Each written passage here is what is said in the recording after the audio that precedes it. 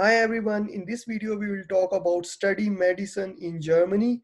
It's a very unique opportunity for international students to complete the medicine studies or complete the MBBS degree without paying any tuition fee in Germany.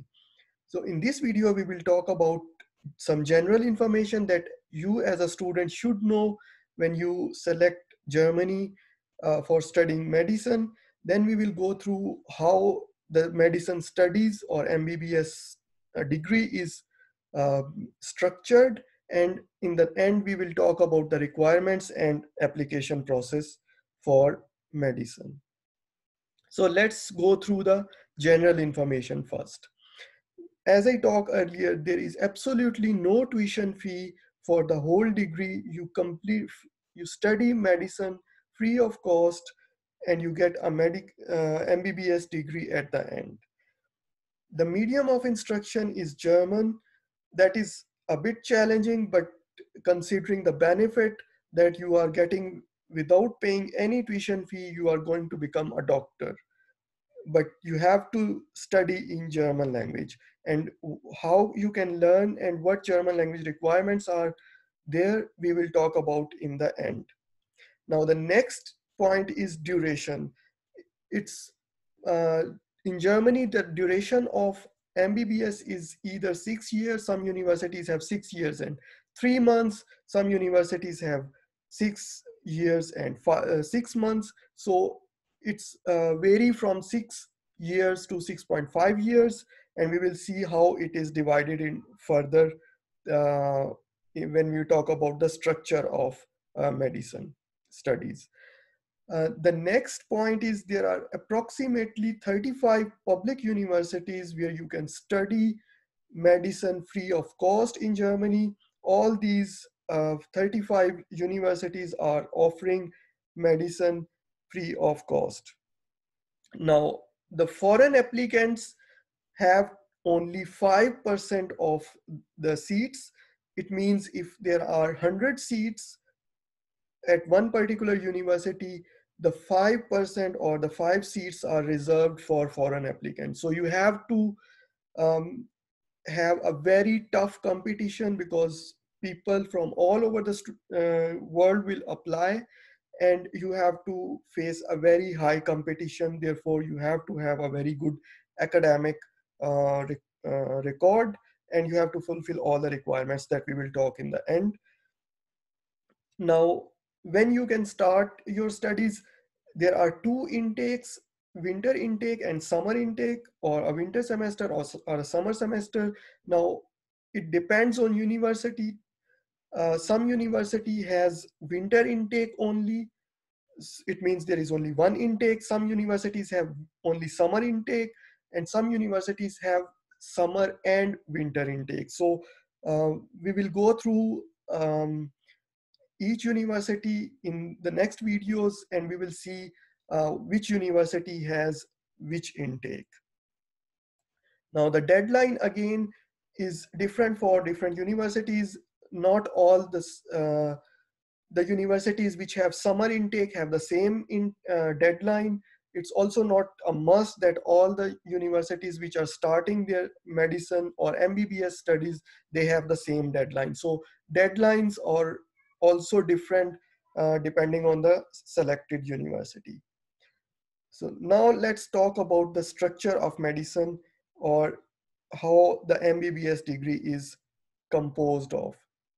Now it is divided into three different phases. The first phase is called preclinical studies, which consists of 2 years or divided into 4 semesters.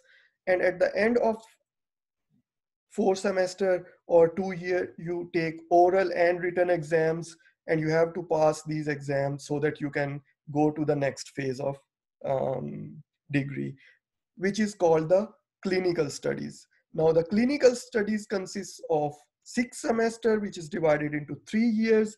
At the end of this phase, there are also written exams, and you have to pass the written exams so that you go for the next or the last phase of the studies, which is the practice year, where you practice for 1 year, and at the end of this phase, there are again oral and written exams, and you have to pass all the three phases so that you can um, get your degree. Now, what are the requirements? The requirements for medicine in Germany are very tough. We have divided the requirements into three different types. The first type is academic, and you have to have very good marks or grades or percentage, whatever you have at your school leaving certificate, in order to qualify for admission in medicine in Germany. So there are some school leaving certificates which are accepted for direct admission in the medicine, like A levels or the British curriculum. There are some school leaving certificates from certain countries which are not considered equivalent with the German school leaving certificates, and such students are required to take different measures like foundation course, for example, or some other way. There is one video regarding some of the curriculums that that we have prepared, and I will put a link in the subscription so that you can see how you can check whether you are eligible to apply for medicine in Germany directly, or you have to upgrade your education in order to become eligible to apply for medicine in Germany. So when you have 90% or above marks in your 12th grade certificate or higher secondary school certificate or American high school diploma or A levels, if your grades are all A's in all the subjects, then it's a possibility that you will be getting admission in medicine in Germany. Now, those students whose school leaving certificate is not considered equivalent with the German school leaving certificate, and they choose for the Studienkolleg, they must have very high grades in the Feststellungsprüfung, which is an exam conducted after the completion of Studienkolleg. There are other videos on Studienkolleg. I will put the link of these videos also in the description of this video so that you can know what is Studienkolleg and what are the subjects that you have to study during the Studienkolleg. Now, remember that if your marks or percentage is less than 90%, you are on the borderline. You have very low chances of getting admission. Therefore, you try for this medicine in Germany only if your marks or percentage is more than 90%. The next is language requirement. Language, as it is the medicine, the whole study will be in German language. Therefore, there are you have to learn German language, and there are different tests through which you can prove the proficiency of German language. There is one exam called DSH, and there is another exam which is called test DAF. I have made a video about both exams, so you can check the details of these exams, what a DSH2 means or what a DSH3 means. But the language requirement varies from university to university. Some universities ask for DSH2 and some universities ask for DSH3. Similarly, for test of, some universities ask score of 4 in all 4 sections, which means speaking, reading, listening, and writing. You have to come up with 4. Or in some universities, they have very high requirements regarding language as well, and they ask for 5 score in all the 4 sections, which means 5 into 4 here. Now, the next set of requirements is, I have named it additional requirements. Now, there are requirements in addition to academic requirements and language requirements. Like some universities ask for test AS. It's an exam that is required from the foreign students if they want to apply for medicine in Germany. And you can visit the website of Test AS to get further information what it is about and how it is conducted. The Test AS can be taken in your home country also. Usually the Goethe institutes also in your home country can conduct this Test AS. Therefore, you must not come to Germany in order to take this exam.